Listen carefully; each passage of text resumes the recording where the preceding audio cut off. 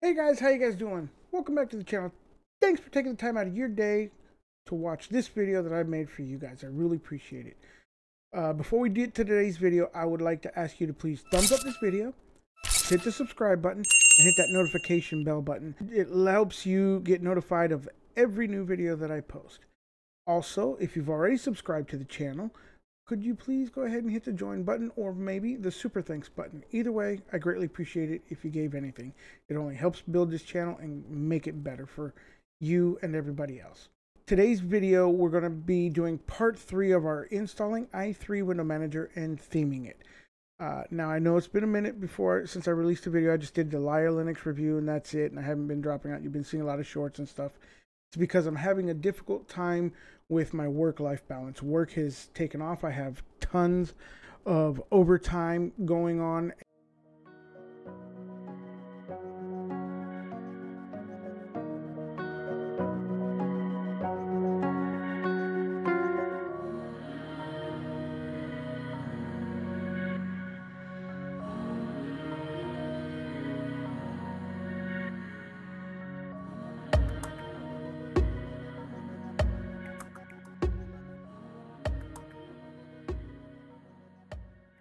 In today's video, we're going to draw our wallpaper because our last two videos, we installed Arch Linux and then we turn around and we set the configuration files at the modifier keys and everything else, and then also adjusted our resolution with Xrender, well, in Xrender using ARender, a tool that helps write a script, and we actually set that script to be run whenever you log into i3, and it automatically goes to your nice high, resolution of 1080p, or 1920 by 1080. We're going to draw our wallpaper today. That's the next thing that you want to do because nobody wants to look at a black, boring background. There are two tools that you can use to do that. One is Fe, and the other one is Nitrogen. Now, Fe is a little bit more command line driven, whereas Nitrogen is an actual GUI face one. So you can pick which one it is that you would like to do, but both function quite well. So let's go ahead and take a look at that. We're going to start off by looking at the Fe Arch wiki page because that's where you're going to want to go.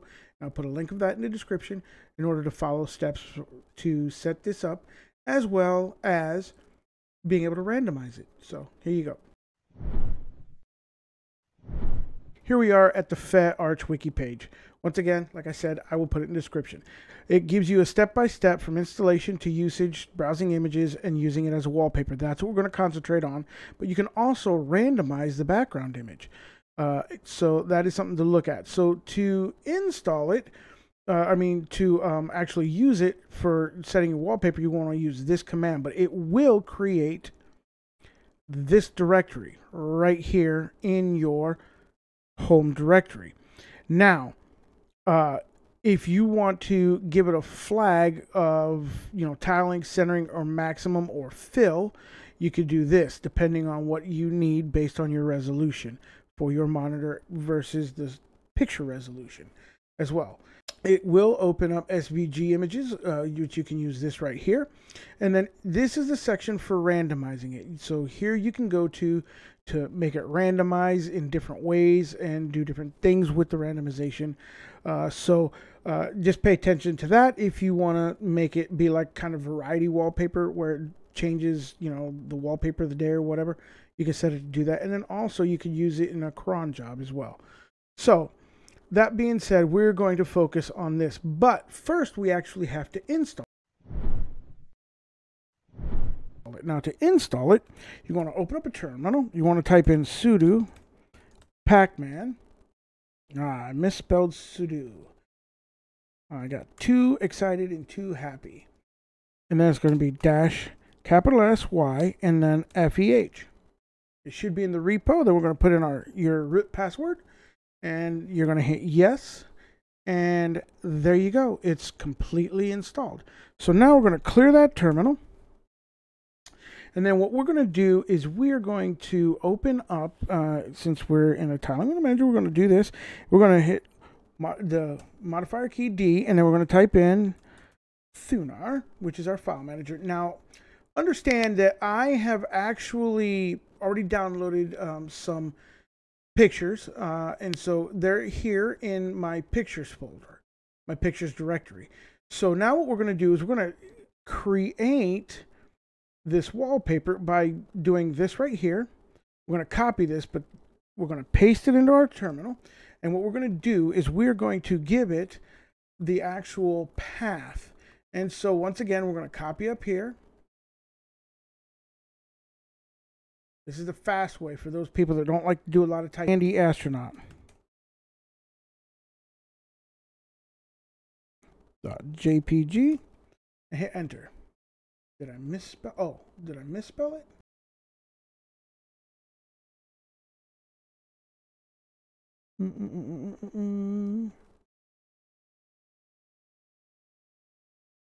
There we go. I was putting JPEG instead of JPEG. So there you go. Now it did that. So now I believe if we close our windows, I'm going to go ahead and bookmark this. Now we have our background drawn. See that? That is beautiful. Remember in the Arch Wiki, hang on one second. The actual background image, you don't have to type in that scale command in terminal anymore. You just simply go here and you edit this file, this script that it created in your home directory. So that's what we're going to take a look at next on how to do that. So what we're going to do is we're going to close out the Firefox here. We're going to close that out, and then right here is where it's at. So we're going to open it up with Vim and take a look at it. And here is that same line that we typed into command, and then this is what you're going to change, this aspect of the Candy astronaut. So let's go ahead and take a look at actually before we do that, let's go ahead and close this out so you can see the actual background. See that background? There it is. Very nice, very cool. So now what we're going to do is we're going to launch Thunar again so we can see in pictures, right? These are all the different ones that we're going to do, and then we're going to go back here. We're going to open this with Vim, and then we're going to go back here to pictures, and we're going to find another one that we're going to change to. And let's take a look at 4K mushrooms.jpg. So what we're going to do is we're going to simply hit I for insert for Vim, and then we're going to go here, and we're going to go back here, and we're going to type in the 4K, and then mushrooms.jpg. Now make sure I type this right. Oh, I don't need to put that in because it's already there. Silly me. So now I hit escape to quit the insert mode. Then I'm going to hit shift : WQ lowercase with exclamation mark to write and quit and save it. Now we'll go ahead and close that. And now what I'll do is to log out. So to do that, you hit the shift window and E, hit exit, and then we log back in. We forgot to do something. What we forgot to do is to write our command in our i3 config file to load that script. So we're going to go ahead and do that real quick. Okay, so to do that, we are going to open up Thunar once again, Window D, Thunar. Okay, and then we're going to go to our .config file. We're going to go to i3. We're going to open this up with Vim. And then what we're going to do is we're going to go down here to where we put auto start program, as you can see. Now we're going to hit our insert mode. Now you could use Nano for this. You could use whatever text editor you want. Let's go ahead and make this bigger so you guys can see. Let's do that. You'll want to type in exec space -- no startup -id /home /Alex .fehbg. Now, of course, the Alex directory would be changed to whatever your username directory is. The : right quit, exclamation mark, hit enter, and then you're done. So now, go ahead and do the logout in order for it to Windows Shift key to E to log out. And there you go. Now it's done. Now it loads that wallpaper up to what it is, which is those mushrooms, which is kind of distorted. I don't like it. It's a 4K resolution, which my monitor is not 4K. So let's find something else. I don't know why I did that. So let's go ahead and take a look at something else. We'll change that again to make it something better. So what we're going to do is we're going to hit enter, or we're going to hit mod key D, and then we're going to type in Thunar, and there it is. So now what we're going to do is we're going to open this up with Vim. Okay, then we're going to go to our pictures folder, candy sign.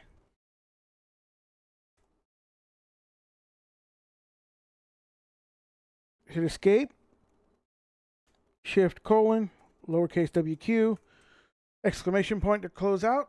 We're going to hit Windows Shift and Q to kill this window. We're going to hit Windows Shift and E to exit. And then we are going to log back in. And now we have, there we go, a good resolution and a good sign.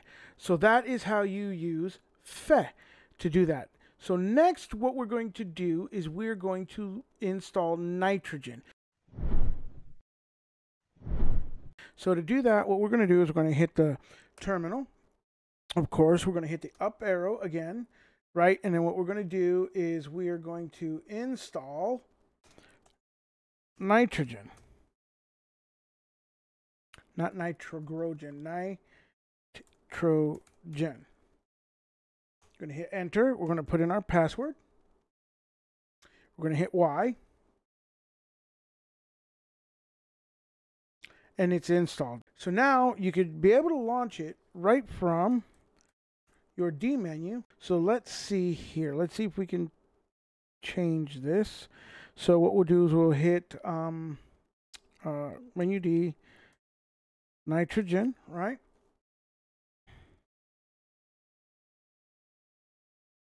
And then you got to, what you do is you click here to preferences, and you go here to add, and then you want to add the pictures folder. You're going to hit select, and then you're going to hit OK. And now all the pictures that we have are going to populate. These are the ones that we can use. What's nice about it is it gives you a kind of like a preview here of what they look like. So what we'll do is this nature one here, we're going to hit up, we're going to do it to screen 1, and we're going to do it scaled. And then we're going to hit apply. Now hopefully that applied it. Let's take a look and see. Otherwise we might have to kill Fe, because it may not be able to override Fe. And it did. It applied it quite well. The resolution's crappy, so what we'll do is we'll do nitrogen again.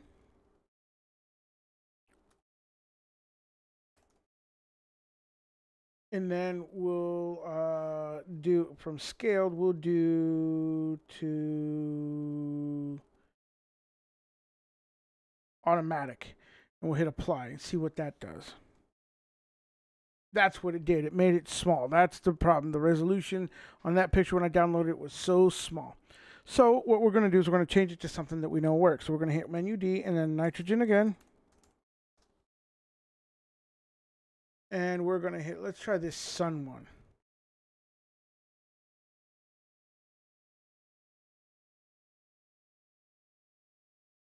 And now let's try it. There we go. Now we've got that done. We're looking at the eclipse. So that is how you can do that. Now, to get it to automatically start up when you do, like we did Fe, to draw the background wallpaper, what we want to do is this. So to set up nitrogen to do it when we auto start like we did Fe, what you want to do is you want to hit, of course, go to Thunar. So you want to hit, and then type in Thunar. And then you want to go to your i3 config file, which is in your i3 folder, and you want to open it up with Vim.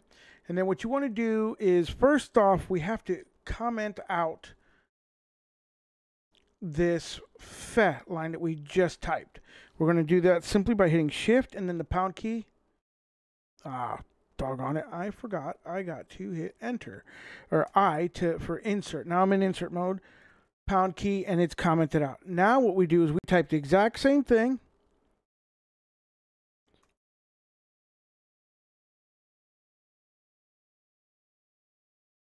-ID, And then what you want to do is you want to type in nitrogen. Took me a minute to remember. Sorry about that. Space dash restore. And that's it. That's all you have to type. So now what you do is you're going to hit Shift, small k, lowercase WQ, oh, you got to hit, sorry. My bad, I forgot to hit escape. Sometimes I forget to do that in Vim. If you haven't done that, hey, let me know in the comments because I do it all the time. So I hit Shift, Q, or Shift, right, quit, and then exclamation point, enter, and that closes out your Vim. And then now what we're going to do is we're going to log out again. And now, instead of Fe drawing the wallpaper, we should have nitrogen drawing it. And there we are, because that's what we used last for nitrogen. Now, what we'll do is we're going to go back in and we're going to swap back and forth to show you that they both work equally. Now, what we're going to do is we're just going to go right here to Thunar. Right? We're going to go into the i3 config file. We're going to open it up with Vim. And I know that you guys are probably tired of seeing this right now, or actually tired of bouncing back and forth between the two. But what we'll do next is we're going to set up a couple of key bindings to open up certain programs like Thunar to open up with a key binding. And then we'll set up some bash aliases really quickly to be able to edit commonly used config files. All right. So what we're going to do is we're going to shift, I'm in insert mode. I'm going to shift and then comment that out. We're going to uncomment the Fe. We're going to hit escape. And we're going to obviously write and quit this. And then we're going to quit this. And then we're going to exit it. And then we're going to log back in. Now, you see, it's pretty fast when I don't have to explain what I'm doing. And now that is our Fe background. So you can switch between those two. And now what we're going to do is we're going to go back and enable the nitrogen to show that it completely fully works. So just bear with me while I type this real quick without explanation as to where I'm going. When I get there, then we can actually make our changes.